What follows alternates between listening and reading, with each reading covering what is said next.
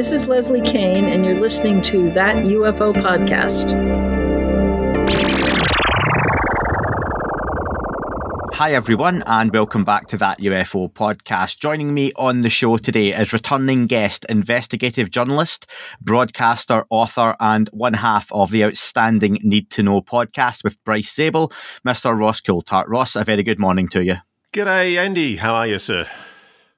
I'm very well. Listen, I could fill 1,000 hours speaking to you in this podcast, but we don't have that. We've got minutes, not hours. So if you don't mind, Ross, we'll get right into it because you're a busy man.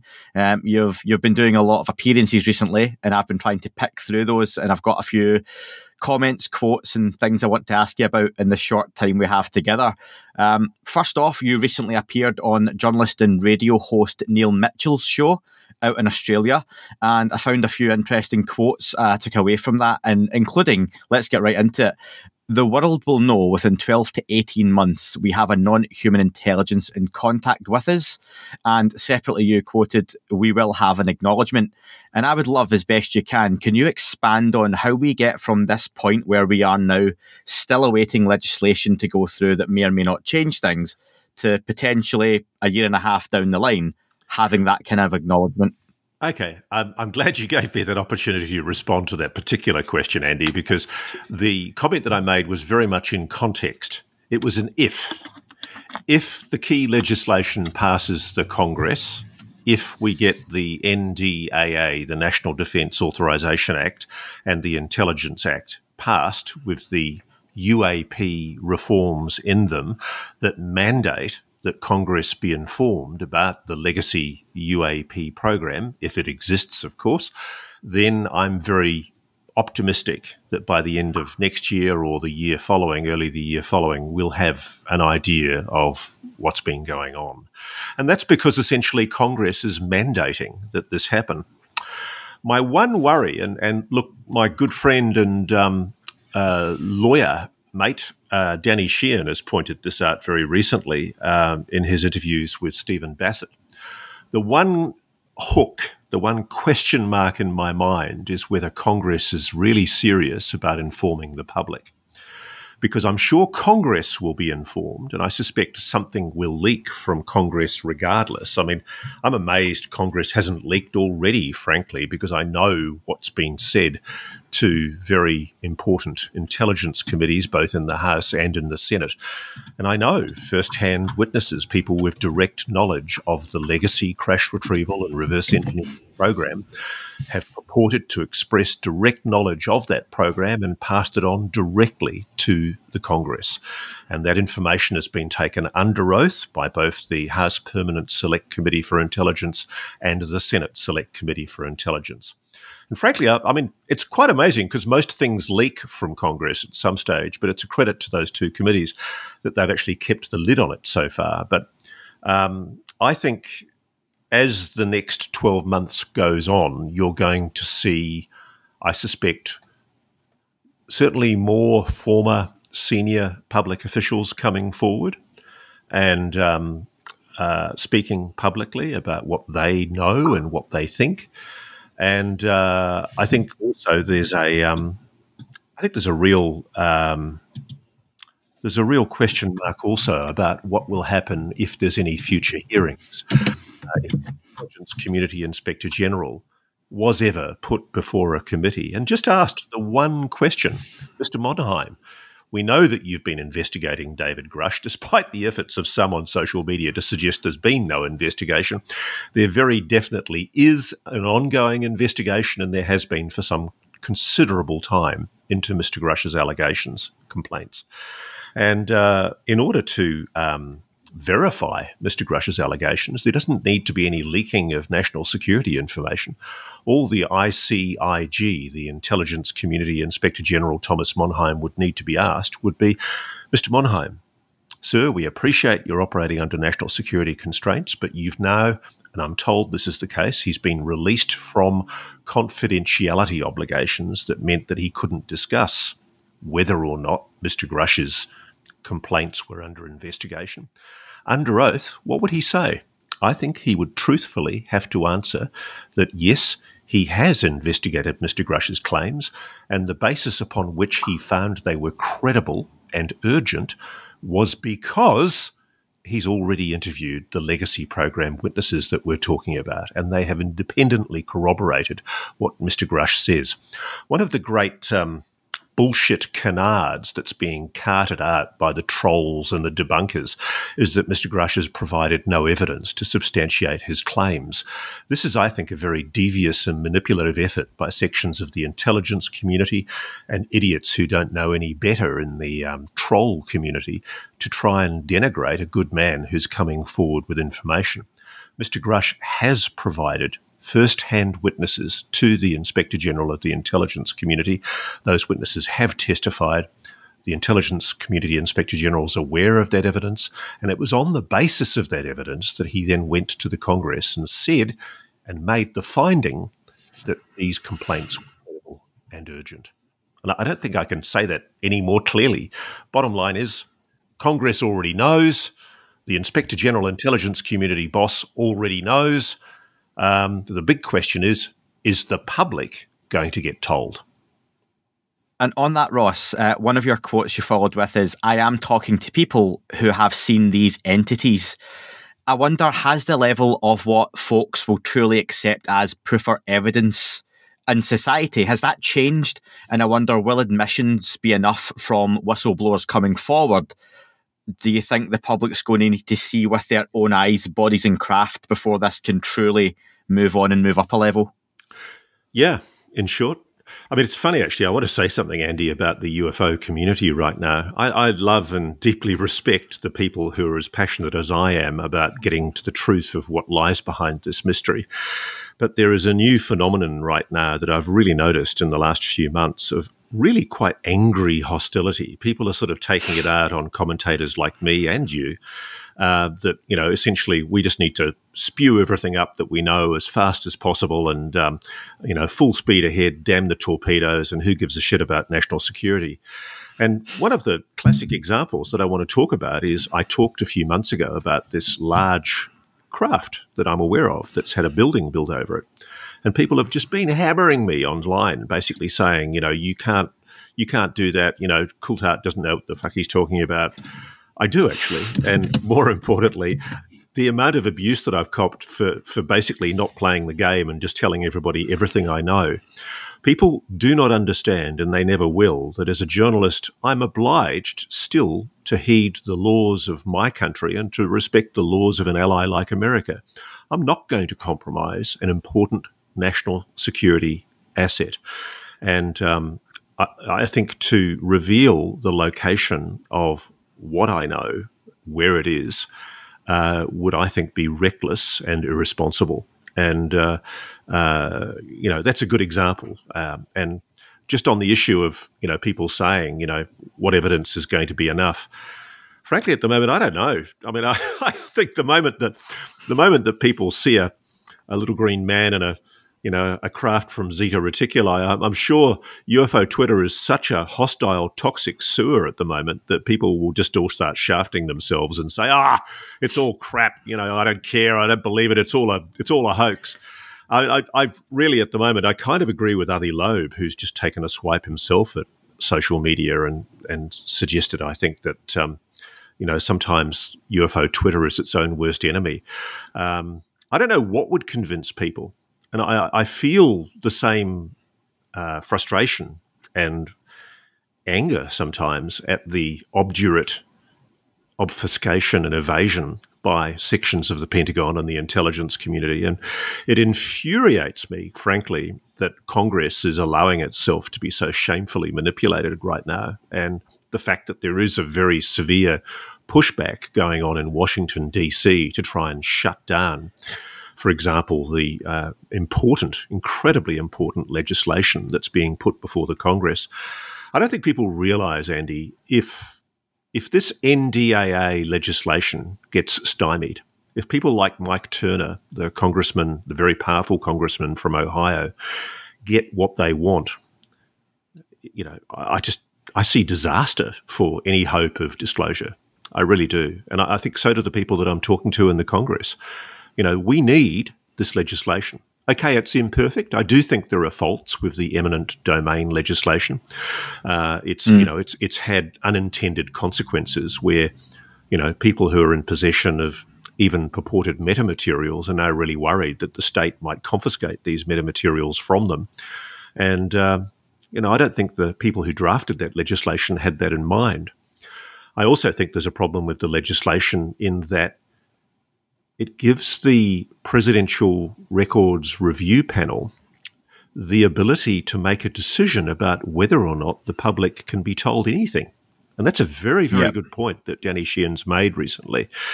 And I'd seen that point, but I hadn't really thought about its significance until the last few days.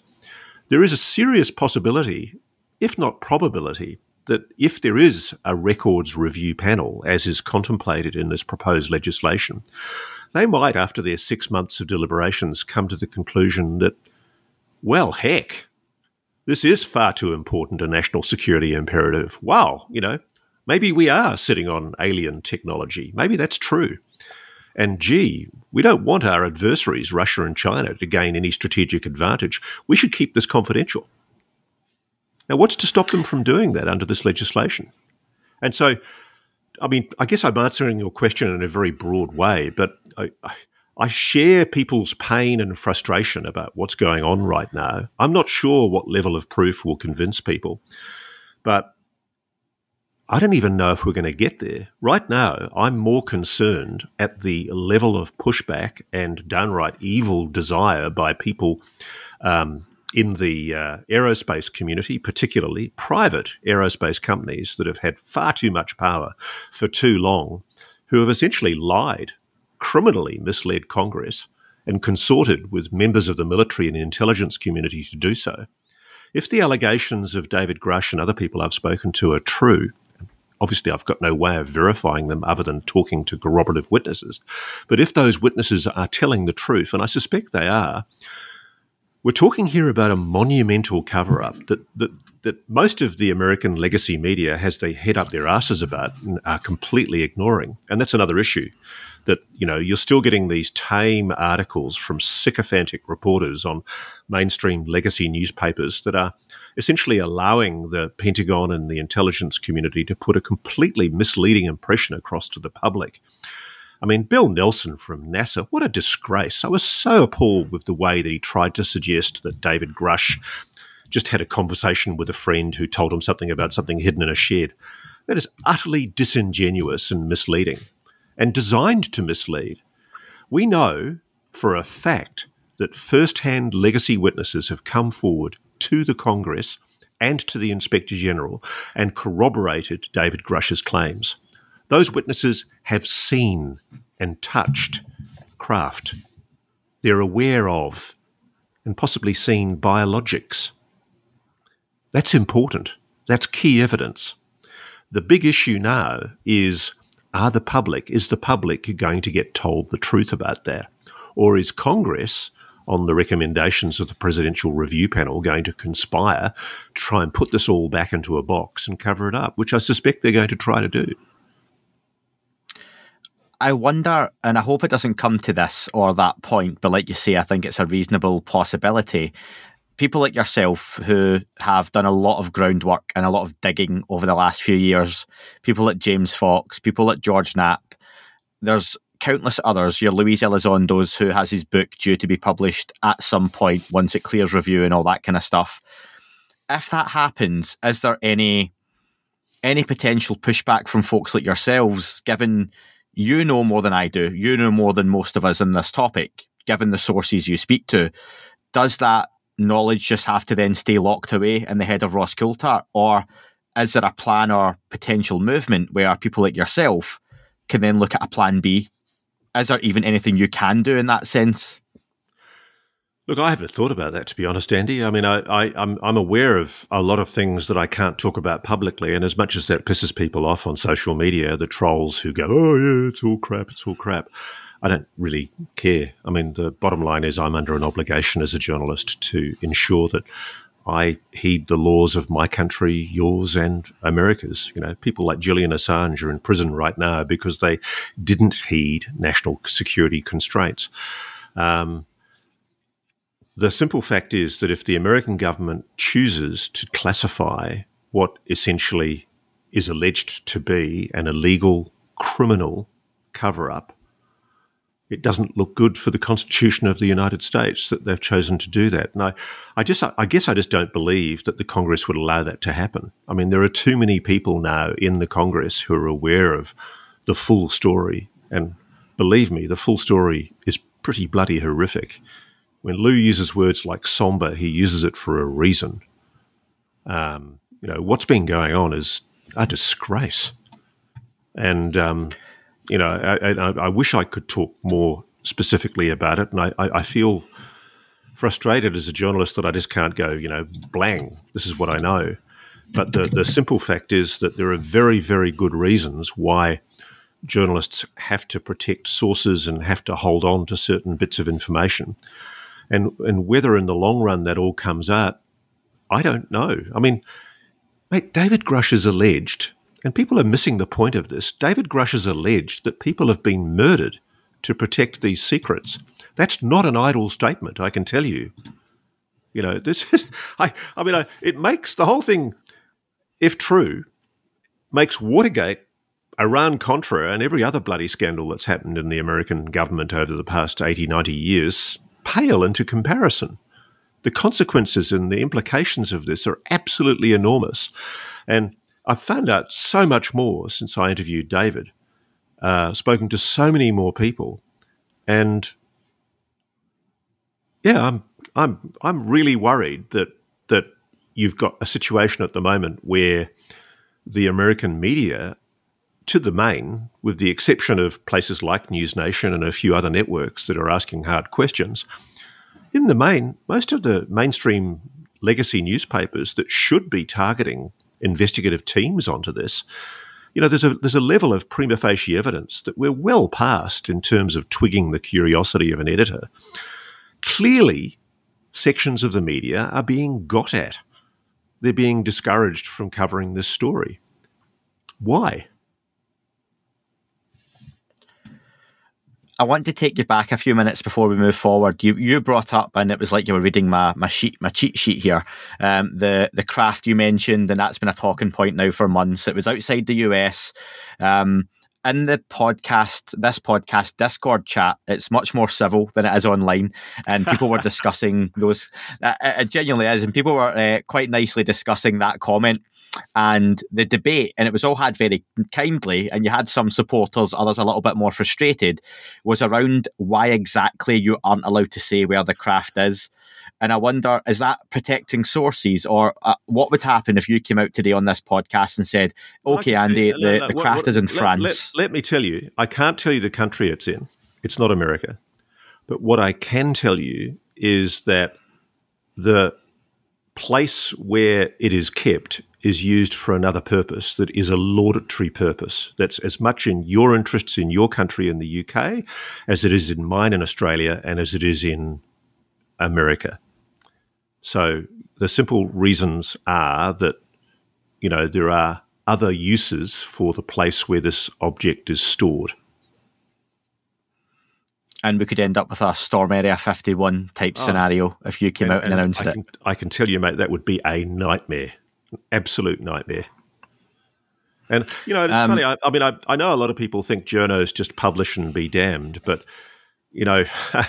I've been in situations where I've known the identities of active intelligence operatives in countries overseas, and I've realised, Christ, if I published this, I could jeopardise their lives. So there is an element of source protection as well. I mean, I don't want the personnel in those facilities to be hurt. And it could create an international incident. I mean, it's up to the US to make a judgment about, if somebody like I know this. I was laughing the other day because somebody said on Twitter, oh, yeah, Coulthart must be lying because he couldn't possibly know this. He's just a journo.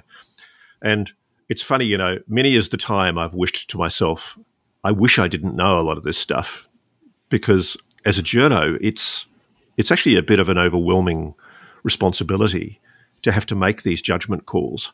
I actually frankly wish somebody in the US intelligence community would show leadership and develop a spine and go to the White House National Security Advisor, Jake Sullivan, and say, Mr. Sullivan, for God's sake, let us put out some kind of a statement. Because we really are at that state at the moment. So many people privately know what's going on. And I'm sorry to sort of talk in vague, oblique hints, but what's going on is pretty bloody horrifying and confronting and outrageous. And I know the White House knows about it. And the reason why, for example, I suspect Thomas Monheim, the Inspector General of the intelligence community, put out such a, how do one say this politely, evasive response to the inquiries from the congressman asking about whether he was taking David Grush's allegations and complaints seriously. He didn't deny that he was doing an investigation, but he basically denied doing everything else that's within his powers. And I know for a fact he's doing an investigation because I've seen conclusive evidence in the last couple of weeks that his investigators are talking to people to investigate Mr. Grush's claims. I've been presented with absolutely incontrovertible evidence that the Inspector General of the intelligence community's investigations are ongoing. And so the only reason why he, as an executive appointed official, would be reluctant to speak publicly and admit what he knows is because the White House is putting a blanket on what people can say and what people can talk about. And I know this might shock people, but I'm actually quite sorry for the Pentagon. I feel sorry for Susan Goh, the PR person for the Pentagon, who has to try and put out all the fires on this because, frankly, I don't think the president is showing leadership right now. He's so distracted by his own personal scandals, he's not thinking about the implications of the gradual unfolding of the biggest story in human history. If you were the US president right now and you were facing corruption scandals and uncertainties in the Congress about your continued leadership, and I think we're looking at that possibility. I'm hearing that the president's capability to continue to operate as president is seriously open to question.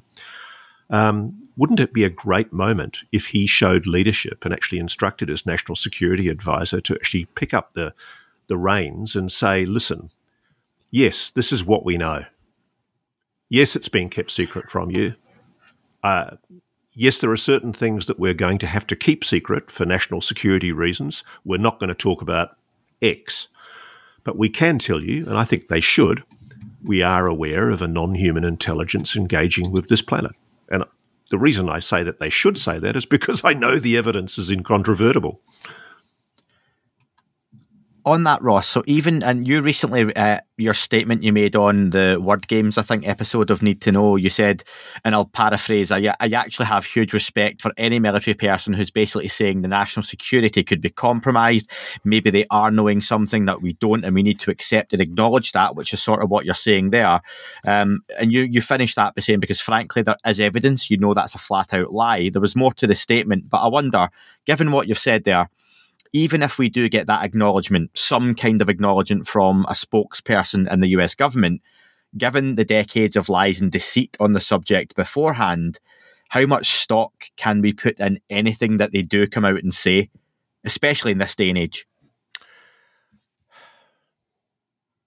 It's funny, I was listening the other day to the fact that the public confidence in government in the United States, I think 20 years ago it was 33%, and it's now down, I think it was 16%. And, that's America. I think in your country and mine, I think public confidence is a lot higher. And I'm really confronted. I'm actually very confronted when I talk to people, including people in uniform and people in the intelligence community in the US. There's a despondency about the state of government in the US. I mean, God, they've just sacked a speaker for the first time in their history. The Congress is stricken with division.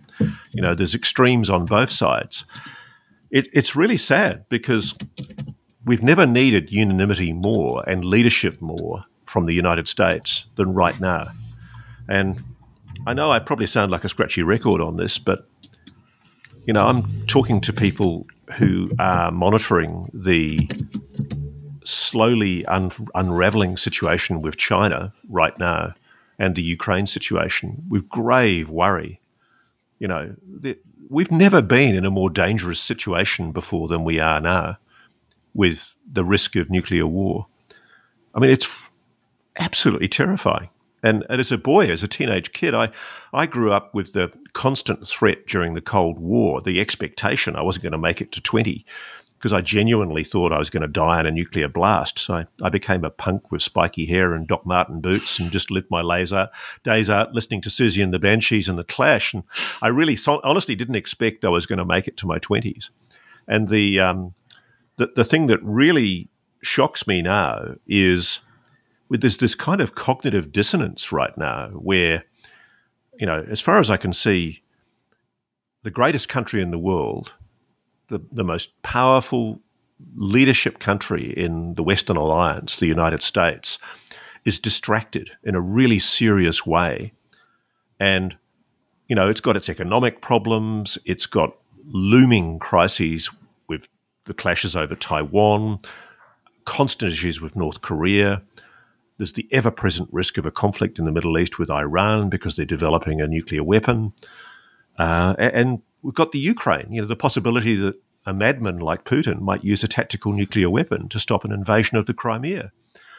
And in the middle of all of that, we've got the biggest story in human history unfolding, where an intelligence officer like David Grush and numerous dozens, Michael Schellenberger's set up to 30 to 50, of other witnesses have come forward with evidence to the Congress and also to the Inspector General of the intelligence community with direct evidence of an illegal, probably criminally operated program going on inside the United States and outside its borders. And I just find it amazing, absolutely amazing, that it's just not getting the traction that it deserves. People are so distracted. And so I don't know where it's going. I can't look at my crystal ball and make a prediction, to be honest, mate, but I'm very, very glum and pessimistic right now that we're either heading towards an international crisis, and frankly, the best way to show leadership, what a great thing to pull the world together right now, would be for somebody to stand up at a lectern at the White House and say, ladies and gentlemen, we are not alone. Imagine that. The world would stop for a moment and take pause. Because the Russians and the Chinese know we're not alone. I mean, they do. They're in the same position the US is with recovered craft, allegedly. And why the, three most powerful countries on the planet conspire to keep this all a secret from the public is beyond me. I've never been given a good reason. I wonder, in your opinion, given what you know, I've said that a few times, I understand, are there elements of this, and this might be a controversial question for folks who are frustrated, but are there elements of this secret that the gatekeepers of secrecy are right to keep from the public, in your opinion? Yeah. I mean, if for example, it's true that they've salvaged craft, let's assume for a moment that they've mastered some kind of positive lift propulsion system, maybe anti-gravity. One of the things that was described to me was that the capacities of an anti-gravity system are such that you could obliterate the planet. If you can draw unlimited amounts of free energy from the quantum vacuum, if it really is the case that you can develop positive lift using technologies that we don't quite yet understand in modern physics, the implications of that are enormous. Weapons of war. And I mean, think about this. It's already been an allegation from key people, including, I think, Lua Elizondo and others, that there's been kinetic engagements with UAPs.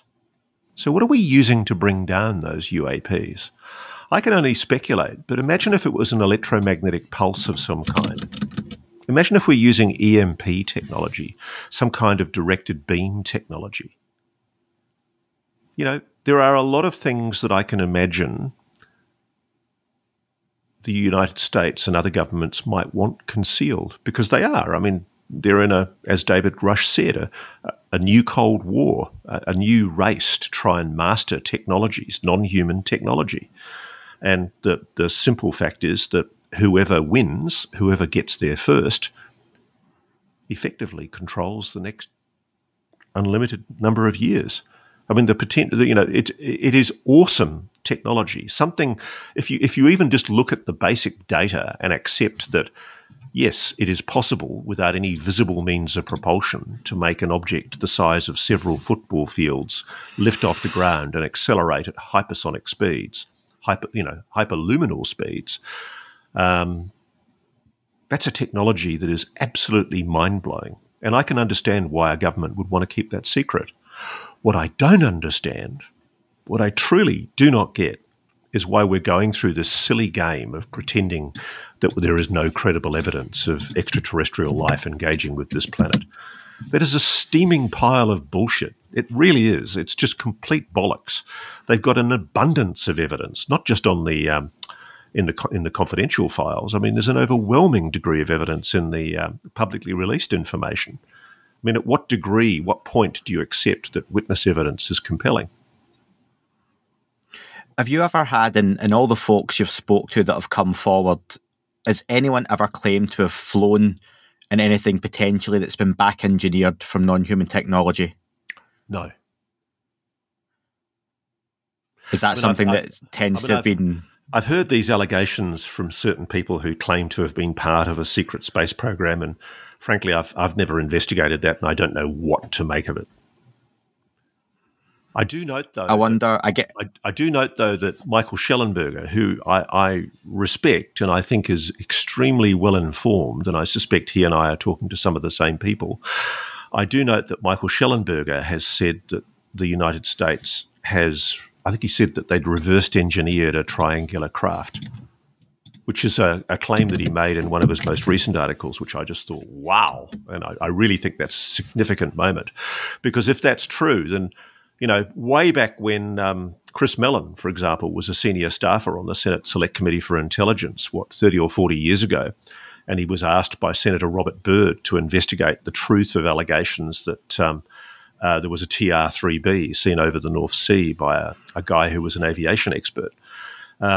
Imagine if he was lied to. Imagine if way back then, 30 or 40 years ago, the premier committee in the Congress that was tasked by a very senior senator to investigate the truth of allegations that the United States was in possession of non-human technology. Imagine if the Congress was lied to that long ago. See, that's the issue here, my friend, is that there's been enough stuff on the public record to make you have cause for pause. You know, people have seen stuff for years, for decades. And if there's been this cover-up, if there's been this lying going on where certain individuals in the intelligence community and the defense community have essentially conspired with sections of private aerospace to criminally, illegally conceal stuff from congressional oversight, well, not only should they be tarred and feathered and dragged around Washington, D.C. and stoned behind a Humvee, they should also be named and shamed, you know, and this is what they don't want. So this is why there's a pushback going on. You know, why would, let me guess, Northrop Grumman, Lockheed Martin, why would companies like that want to reveal what they've got sitting in their cupboard? Yeah. I mean, and also, this is the broader issue. They're publicly listed companies. You're on the stock exchange.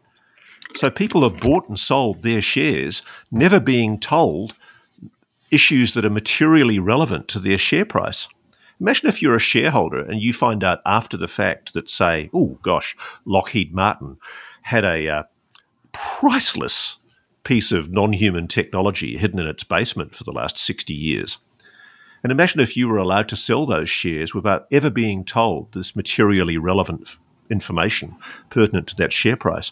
It would be the biggest class action in world history. Every shareholder who's done their dough on Lockheed Martin would want to go and sue. So this is why there's a lot at stake here. I mean, this is why I do think there's going to have to be some kind of amnesty and some kind of reconciliation, Truth and Reconciliation Commission, where people are essentially given an undertaking of amnesty in return for a truthful reporting of what actually happened. But I'll tell you honestly, mate, I've become privy just in the last few weeks to allegations that are shocking. I mean, even I'm amazed. You know, I know I'm the guy that David Grush told he was aware that people had been murdered. You know, he'd been informed that people had been murdered to protect this secret. Imagine if there were things that are worse than that the United States might want to conceal. That's what's really worse than a fate worse than death? I know. It's bloody horrible. And you know, this is why it's for anybody, but particularly for Joe Biden. I can see why, you know, if you look at the Schumer legislation, it's actually quite clever because let's assume the NDAA laws are passed in December, as they usually are. They've got about 45 days, I think, to get the chairman and then set up the 9-member review panel committee. And then that committee will start its hearings, and it has 6 months to make its decision and make its recommendations to the president. So let's say it's around about this time next year, September next year, that the president, and if that's Joe Biden, the president is basically asked to look at the review panel's report. I can see the president going, you know what, I'm just going to put this on the back burner. We're about to go into caretaker mode for the presidential election. Let's just put this on the back burner and wait until after the election. I suspect the whole Schumer amendment is an attempt to try and buy time because people are freaking out that Joe Biden's weak at the moment. He's essentially crippled. And so frankly, is Donald Trump. You know, there are a lot of people in the intelligence community who are really worried about Donald Trump having this information. And I think they'll shelve it until after the election and leave it to the new president, whoever he or she might be. I was speaking with Joe Murgia online, and I happened to mention to him, I kept this relatively quiet. I was speaking with you tonight, no hyping. And I asked him if he had any questions for you, because I respect Joe. And he asked, with the alleged injuries or deaths at the hands of UFOs and their occupants, from Ross's understanding, was it just people being in the wrong place at the wrong time and getting injured from tech or radiation?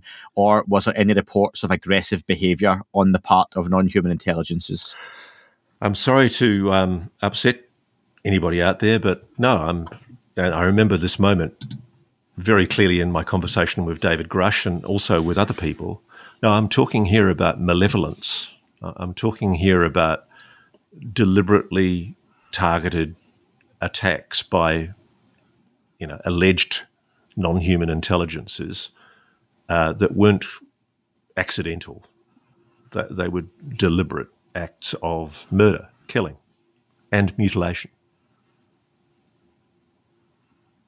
And would it be fair to say, though, that given we have heard, and you've spoken today about reports of us shooting down these craft or objects, that could either be retaliation or just an expectation that's what they do? No, again, this is what I find is a real worry is I'm increasingly led to the view by sources that the United States has been involved in targeted kinetic engagements with UAPs using EMP weaponry to try and bring them down.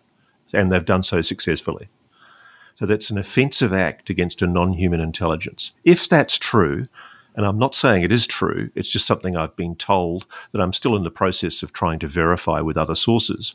If that's true, the implications of that are that one country in the world has taken offensive action against a non-human intelligence, which is perhaps of a vastly superior advanced technology. What are the implications for that for the entire human race? And what right do they have to do that, if true? Well, Ross, we're running out of time, and I just want to finish up. And this might tie in quite nicely because you've just tweeted out about an hour and a half ago. Heads up, I'm recording a news special investigation with News Nation next week exploring the still unexplained February UAP shootdown incidents over the US and Canada. And you've asked people to send you over questions in that thread, which is fantastic. That also links into, I've got your new revised and updated copy of In Plain Sight. I would recommend anyone go and pick that up. But just very quickly, why the new chapters? I don't think it's a spoiler to say one of them is around those shootdowns that happened back in February. Great to see it all brought back together. What was the thinking? Okay, I'll bring you into my tent a little bit, Andy. I got told a while back by reliable, multiple sources that I should take a much closer look at the Alaska shootdown. I'm told we haven't been told the full story about that particular incident. I'm told that in all probability the Yukon object and the Lake Huron object were in all likelihood benign, prosaically explained objects. But I'm told that there is a real question mark over the Alaska object. And moreover, I'm also told that there were earlier UAP incidents that month that have not been disclosed by NORAD. That's what I'm exploring. And I think it's incredible to me. I mean, you think about this, mate.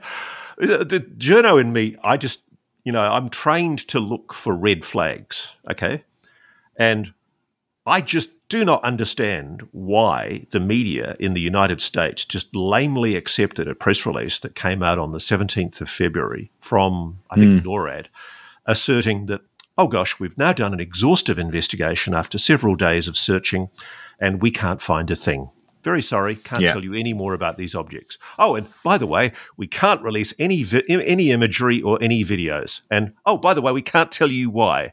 Just trust us, we're the Pentagon. Really? I mean, I think what happened to the days when journos asked questions and dug? That's what I've been doing. I've been digging into the Alaska shoot downs. And I can tell you, it's very, very interesting. And that's what we can catch soon on News Nation, Yeah, and if people want me to, answer certain questions, I'm going to have a slot in the show for answering questions. So drop me a question either on X messages or my email address is on my Twitter handle. Get in touch with me, send me an email detailing the question you want answered, and I'll try and answer it. Awesome. Well, Ross, listen, I'll advise folks, grab a copy of the revised and updated version of In Plain Sight, especially if you've never grabbed the first one. I read the new chapters and I read them in your voice, Ross. I don't think it's possible to read the book without reading it in your voice. The audiobook's just as good. And don't forget to catch Ross and Bryce Zabel on their podcast, Need to Know. Ross, once again, thank you for your time. It's a real pleasure, Andy. And can I say, mate, I just love your Scots accent. I grew up a Scots boy. My daddy was a Scotsman. I love it. Absolutely love it. What part of Scotland are you in? I'm from Glasgow, but I live in the northeast of England. But obviously, if people want to hear more of the voice, they can sign up to my OnlyFans account and I'll read them whatever passage from any book of yours, Ross, they like for the princely sum of $50. Good on you, mate. Nice to talk to you. That is all for this week's show. Thank you very much for listening. Please remember to leave the podcast a review on your chosen platform. You can like, retweet and subscribe. That would all be very much appreciated. The shows are being uploaded onto YouTube as we speak more and more.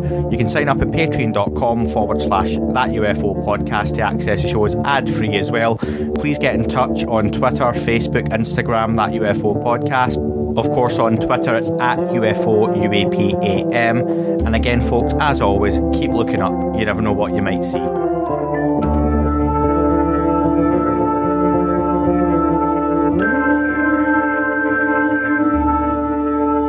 It wasn't a tic-tac and not quite a saucer, more like a hubcap designed by Chaucer, a little Baroque and quite steampunk, like Alice was playing bass for the Parliament of Folk. The little fucker hovered right outside of my window, and when I shoved out the screen, he made it an issue. I don't think he expected me to see his ass, but I'd had some champagne and smoked a little grass.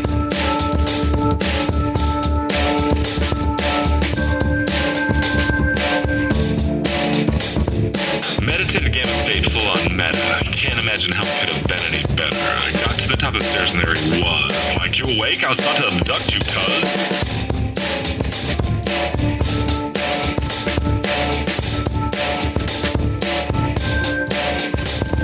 I jumped back and nearly kissed myself, and I climbed out the window after the elf, and I woke up in my bed and there was something on my head and everything was weird and everything was red. And I called out to my boys. They thought this was noise. They thought it was a dream. They thought it was my toys. They thought it was my problems, and they think I should seek therapy, and I don't know what to do because it doesn't really scare me.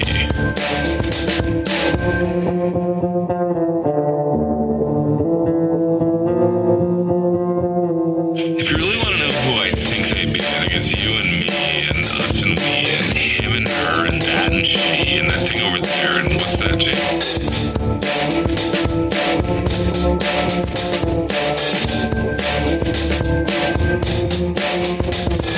If we're being serious, open your mind, consider your heart, consider time, consider consider your lies, consider your life,